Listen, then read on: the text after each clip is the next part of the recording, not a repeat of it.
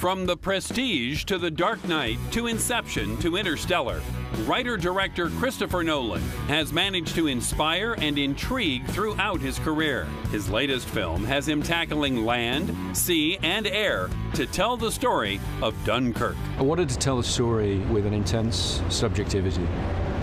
Dunkirk is a survival story. It's the story of 400,000 men trapped on a beach with the enemy closing in on all sides and a desperate race against time to get these guys back home. I wanted to put the audience on the beach with these guys. I wanted to put the audience in the cockpit of Spitfire, and I wanted to put them on the decks of a small boat. Over the course of the film, as these stories sort of braid together, you get a more coherent picture of the larger events of Dunkirk. We have to go to Dunkirk.